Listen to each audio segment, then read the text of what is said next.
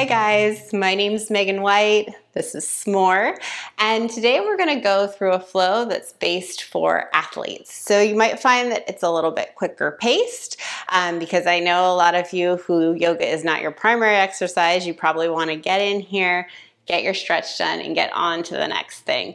So I will try and keep you interested and keep it moving fast, but at the same time, we're gonna try and open up those hips, open up those hamstrings, all those places where you get tight as an athlete.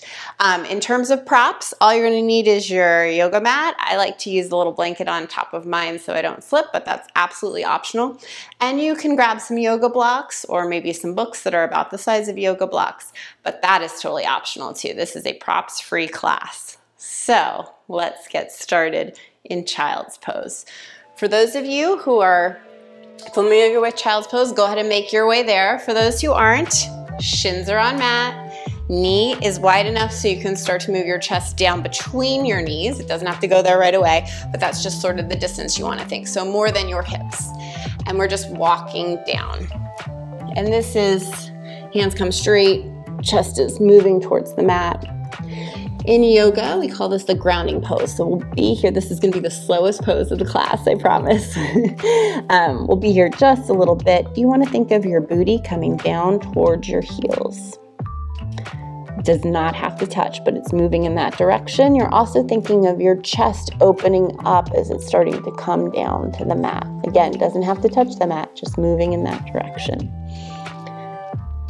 Just take a moment to connect with your breath. And relax in. Beautiful. All right, yoga is not slow in all ums. We will get going pretty quick, as I'm sure you know. So we're gonna come all the way up and let that go. That's child's pose. Now, we're gonna move into reclined half pigeon. If you're familiar with yoga and you wanna do traditional half pigeon, go ahead and go there. I'll show you what it is real quick. We come into down dog, and then you're just gonna sweep one leg through, and this is half pigeon. But for those of you who, you have really tight hips and that's just not something that's gonna work in your body today, we're gonna come into reclined half pigeon, lay all the way down on the mat. I'm gonna take my right knee and put it on top of my left quadricep. So my legs are basically making a fancy figure 4. And then I'm gonna start to move that left leg towards my chest. In fact, I'm even going to grab it with my hands at the left shin and just let it come towards me. And I feel a nice stretch all through my hips. If grabbing at the shin doesn't work for you, you can grab at the hamstring and keep that foot nice and activated if you'd like. You can even come here if this is what your body is doing today. Totally fine. All great options. And then we're gonna go ahead and switch sides. So if you're in half pigeon traditional, you know what you're doing. For us reclined pigeoners, we're going over the other side. So now my left ankle is on my right quadricep, and I'm gonna pull it in and let it go. So like I said, I know that a lot of people are here because they're runners, they're swimmers, they're cyclists, and they're feeling really tight. Maybe you have a friend who said, give yoga a try. So see this as a sampler, a little sampler platter of a whole bunch of different poses that can really help benefit you. We'll move through things pretty quickly, but I have a lot of other videos on my channel too where we go a little bit slower, a little bit more in-depth to poses. So always room to learn and explore in yoga. So see how you like this and keep trying, right? We'll just go ahead and roll out our back. Nice little massage. Let that all go, come nice and straight. And as you probably know, a big part of yoga is core work. So we're gonna get into a little bit of core work with some yoga bicycles. Same thing as traditional bicycles. We just call them yoga bicycles. Sounds fancy. So hands interclasped behind the head, and we're gonna take our elbow to our knee going across our body. So I'm just moving here and back down through center. I like to come all the way down so I maximize that crunch. So just moving back and forth. So here, left elbow to right knee, connecting through. Feeling this all the way through the side body. Coming down as much as you can. I'm coming down with flat legs to even really intensify these. And we'll just do a handful more. Even getting into those hip flexors with this. And we'll go ahead and let that go. Give yourself another hug, and then we're gonna swing on through and come into plank position and do a little bit more ab work there. So from here, plank position is just like you would do in any other kind of boot camp or anything like that. Really activate through the legs. Think of your back, kind of the back right here, coming up towards the ceiling. So we're really engaging that whole body. Shoulders are over wrists. We're just gonna stay here for a bit. And now we're gonna add on. So I'm gonna take my left knee to my left elbow, up to my shoulder, back to my elbow, back to plank, alternating back and forth. Keep going. So left leg, and then back over to right.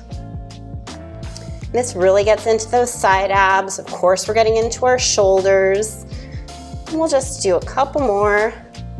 Last time on the left side, and last time on the right. Beautiful. Now we'll come back down to tabletop.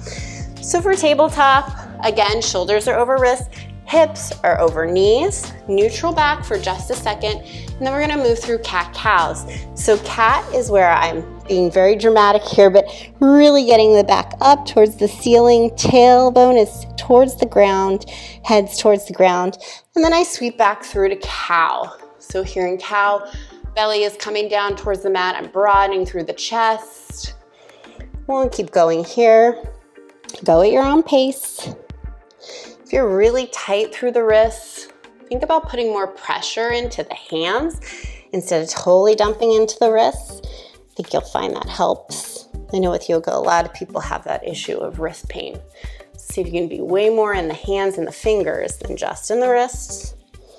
Opening up through that back. One last time, in cow, up through cat. I like to shake my whole body around. I don't see yoga as a, static hold. We gotta move, right? What feels good in that body. And then let that go. Push back to down dog. Walk out your dog. So just flexing the feet. Hearing some of those little Rice Krispie treats, the pops in the ankles. All those good miles are catching up with you, right? And then look up towards the hands, walk up, and roll all the way up. All right, now let's move through a little bit of a flow. We're gonna start with half sun A's. So half sun A is when we're going to reach our hands up to the sky, maybe a slight back bend if that feels good, and then forward fold all the way down. We'll go ahead and halfway lift. Think of your back getting really flat, and then forward fold. Reach all the way up to the sky. Exhale, mountain pose. That was half sun A. So we'll do that one more time, then we'll add on. So reaching up, back bend, forward fold, come in nice and tight. Halfway lift with the flat back, forward fold again. Reach all the way up, mountain pose. We're gonna forward fold again, really hinging at the hips. Once I'm all the way down here, I'm gonna think of tucking. So my head is coming really towards my knees. And then I'm gonna bend my left knee, keep my right leg straight. Left hand comes right under the head, and then right hand up to the ceiling as we come into a nice twist. Really wring it out here. See if you can think of opening your chest to the right side as much as possible. And then we'll come back down and just do the same thing opposite side. So now left leg gets nice and straight, right knee bends, and we open up this way. Really nice. And so you can see here, I'm kind of collapsed in. Can I think of opening the chest even more? Yeah. And then I can even feel it all through my hamstrings. It's not just a chest thing. Awesome. Bring both hands down, let all that go. Shake it out a little bit if you want. And then we're gonna toe heel out. So we're giving ourselves a little bit more space because now we're going to squat down. This is called Malasana, a yoga squat. So booty is coming down towards the mat. If you wanna grab the block, because you really can't get there at all, you can put the block right under your booty. And that should relieve any kind of pain, especially if you have bad knees or anything like that. And you're still getting an opening through the hip. But if you're here, be here now. And then put the left hand down and right hand comes up, and we're sweeping up into that twist just like we did with the straight legs. Perfect. Flip sides, open up this time to the left side. I'm actually using my right arm as leverage to twist more. Feel it through my low back, feels really nice. Hands plant, step back, come into that strong plank. Now we're gonna do a little bit more of a strength move. Left hand comes underneath the head almost, and we're opening up into side plank. So my right hand's up to the sky. If I want a little more, I can even think of right hand coming towards the front of the room. Lift up through those hips and bring it down. Got to even out. It's the same thing, opposite side. Right hand down, left hand up. Really nice. And a nice stretch forward. And then let that all go. Push back to down dog. Look up to your hands. Bend your knees. Step or hop. Halfway lift. Forward fold. Reach all the way up to the ceiling. Exhale, mountain pose. Let's go through that flow one more time. Reach up, forward fold. Halfway lift, forward fold. I'm gonna stay here this time and go for those side stretches. So my right leg's gonna stay straight, left leg's gonna bend, opening to the right side. Really nice. And then we flip, left leg straight. Right knee bends, open up to the left. I open my chest more. And both hands down. Toe heel those feet out. Come all the way down to Malasana. Left hand down, right hand opens up. Nice twist.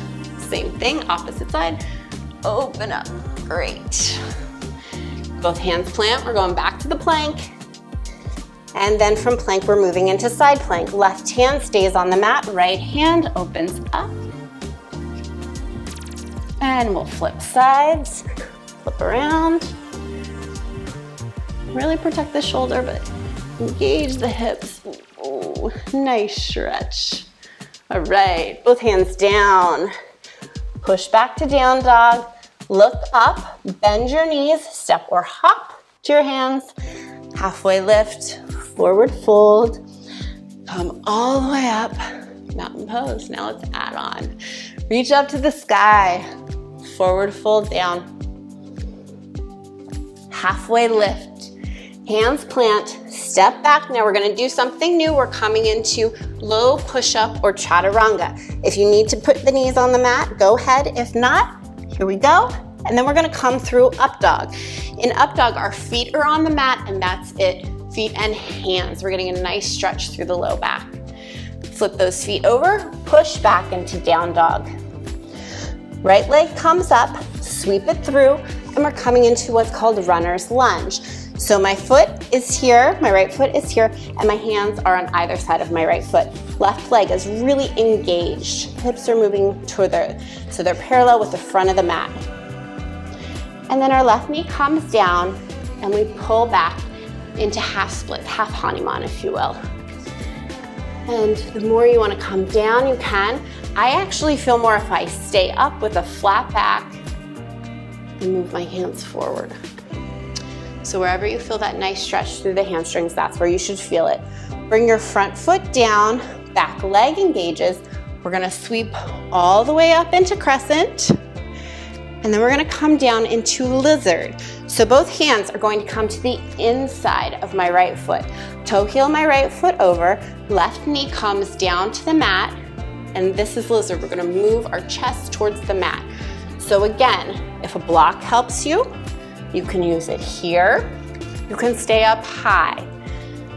All we're trying to do is open that hip, so wherever you need to work there. If you'd like, you can take your hand and gently, ever so gently, guide the hip open. So, all different places to go. We're gonna activate those hands back down onto the mat, activate the back leg, front foot goes back to meet the back, and we will go back into chaturanga, up dog, downward facing dog. Second side, left foot goes up, sweep it on through, and come into that runner's lunge. Again, my hands are framing the front foot. If you want a little bit more, hands can be off the mat. Really engage those legs. Beautiful. We're gonna bring our right knee down, untuck those toes, and left leg goes straight as we fold into half Hanuman. Perfect. Front foot goes down again, re-engage that back leg, sweep all the way up into crescent. Really nice, feel it through the hips. And then come down to the inside of the left foot, toe heel the left foot out, right knee goes down, untuck the toes, and start to move into lizard. And I know this can be a big stretch, so it takes time. Don't feel like you have to go into the deepest expression. And we'll re-engage. Hands come nice and firm to the mat. Activate that back foot. Front foot goes back to meet the back. Chaturanga, up dog, downward facing dog. Look up to your hands, bend the knees, step or hop. Halfway lift, forward fold. Come all the way up, mountain pose. Let's move through that one more time. Reach up to the sky, forward fold down. Halfway lift. Hands are gonna plant and we'll step back. Chaturanga, up dog, downward facing dog. My right leg sweeps up, swing it on through, runner's lunge. Hands off the mat for a little bit more if you'd like. Then put them back on the mat, left knee comes down, and we push back to half Hanuman. Really nice. Re-engage that back leg, and we sweep up into crescent, and then come down into lizard. Walk that foot out a little bit, lower the knee, come down.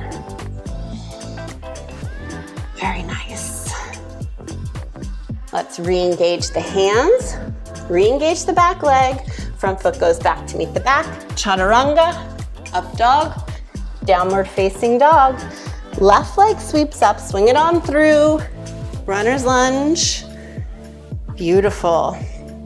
Knee comes back down, push back into half split. Very nice. And then that front foot comes down, re-engage the back foot, sweep up into crescent. And then hands come down into the inside of the foot, toe heel the foot out, put that left knee down, and move towards lizard. Perfect. We'll re-engage those hands, re-engage that leg. Front foot goes back to meet the back. Chaturanga, up dog, downward facing dog. Look up, step or hop, halfway lift, forward fold, reach all the way up, mountain pose.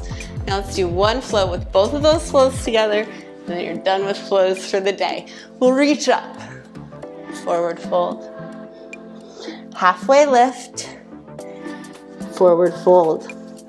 I'm gonna keep my right leg straight, left knee is gonna bend, sweeping over, looking to my right. Same thing, opposite side, left leg is straight, right knee bends, sweeping over to the left. Both hands on mat, toe heel those feet out. Make room to come into the squat, malasana. Left hand down, right hand up to the sky.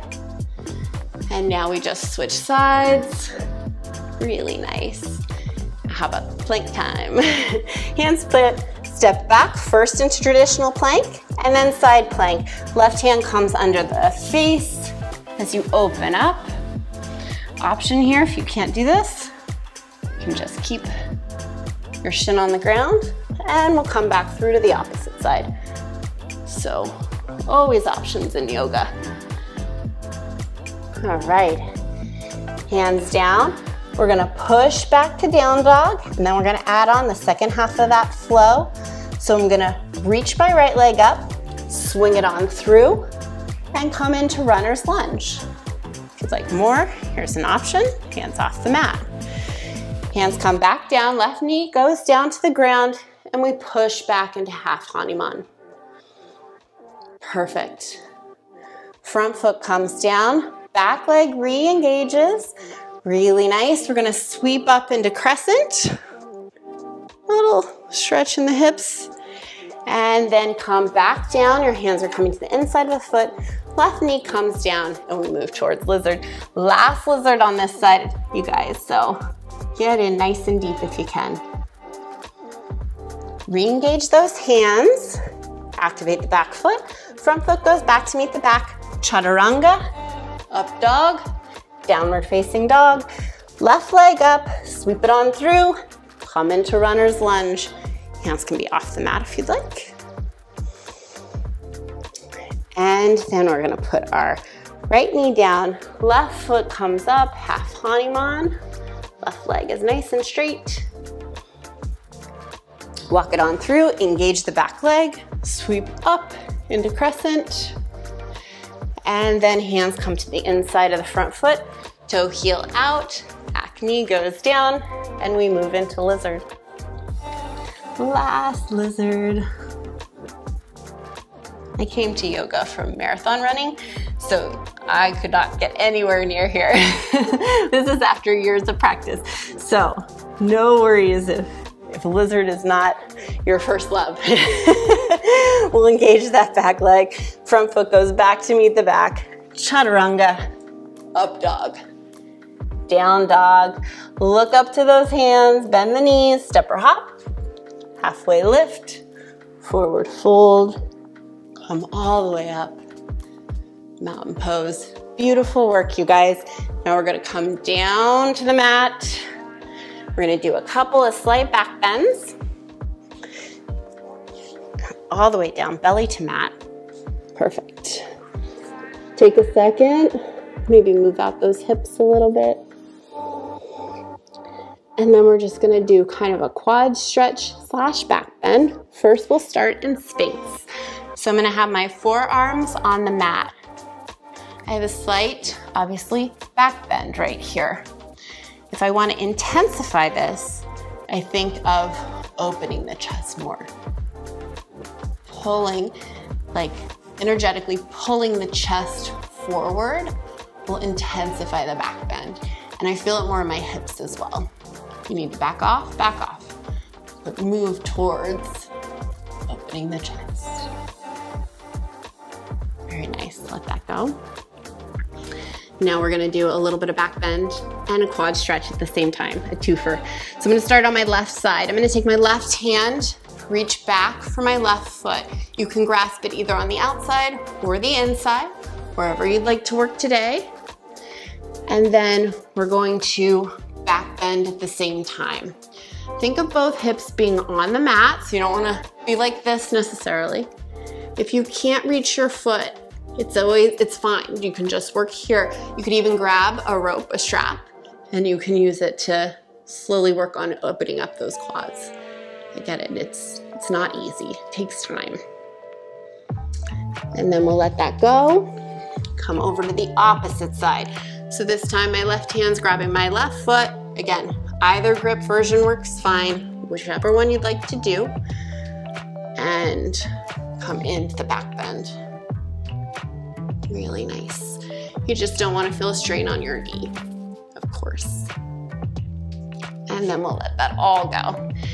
And we'll flip over to our back for the very last couple poses. First thing I'm gonna do is legs up. This can also be done as legs up the wall. So here I have a wall, legs. I just flip around and be right there.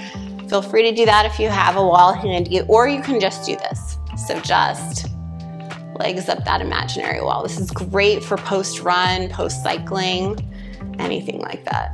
Maybe give those feet a turn too. When you're ready, we're gonna come into plow.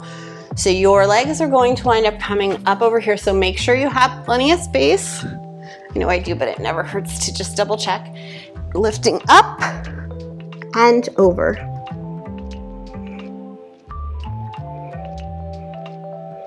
Really, really nice. If this isn't accessible, you can come here. You can just, kind of keep the back off the mat. So just see where you have a stretch in the back. But if you can, think of your hand or your feet coming up over, straightening those legs. And we'll come all the way up. Let it all go. and come down to our mat.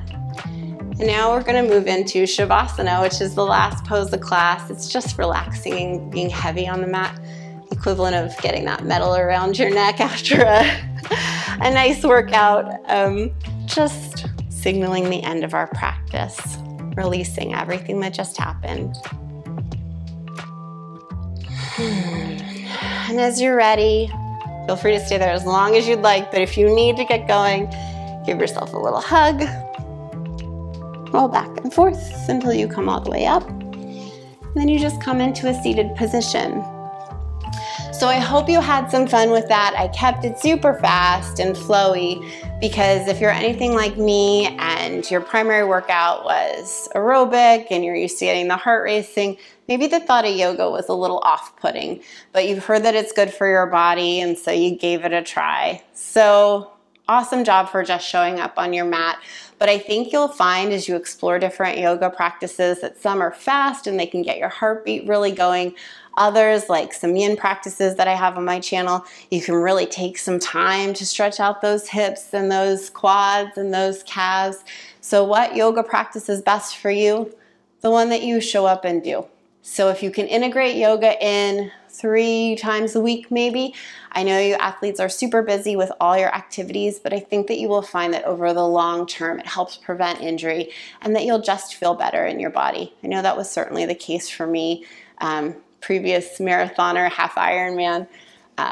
Now I just find that yoga is just such a nice balance to those other activities as well. So I hope you found it to be enjoyable too. Thank you so much for your time. Have a beautiful day. Namaste.